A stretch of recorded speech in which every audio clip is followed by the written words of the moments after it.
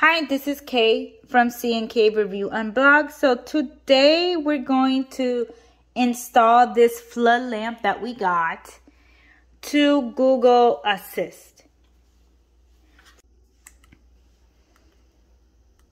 So let me switch to the main color. Okay, so that's the main color.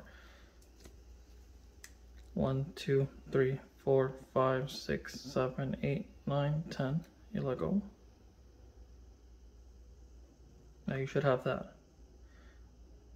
And you see how it blinks by itself? That's how you're supposed to blink by itself. And then on my husband, we downloaded an app. It's called Smart Life app. And this is how it will. So this is the app that it's called Smart Life. So we just downloaded for this particular device. So my husband's going to turn it on. And it says one device is found because of the flashing. So we're going to add it. Okay, it's going to ask you for the Wi-Fi password and all that stuff. So you put it in. And make sure it's a 2G one, not a 5G, because none of these devices will run off of 5G. So you're going to hit next. Now it's going to connect. So I mean you inputted everything correctly, it should connect. And you see, stop blinking. Now the light's been successfully connected. Alright, now to connect it to Amazon or Google Assistant, now you go to the Me section and you go to the Google Assistant for us, in our case. So now you can use, I already linked it, but it'll ask you for your information and you'll click and you'll input your information in. So now it's completely linked with Google Assistant. So now if we leave, so now that you've connected the application, now you're going to connect it to Google and you've already linked it. So you do this, set up device, works with Google, and then you look for your device. You look for the name. So we're going to do Smart Life.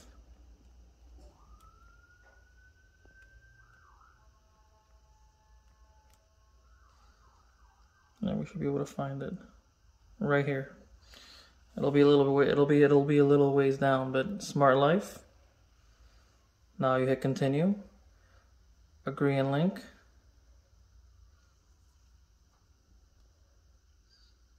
Now it should be linked. Now we're gonna leave all this. And we're gonna look on here, see if we can find the light. Linked to you. So now that it says devices that are linked to you, see the floor lamp? So now if we zoom out and you can see the lamp, I'm going to click the button, and that's how it is. It's linked. And how can you change the colors from there? Alright, the way you can switch the color, so it's red right now, you're just going to hold on to it, and then it'll take you here, so you can mess around with the brightness. We're going to put it back up to 100, and then you hit colors, and then you can change colors here. That's how you change the colors and stuff. So if you want the lamp to turn off, if you want to voice activate it like some people do, you click onto the little thing.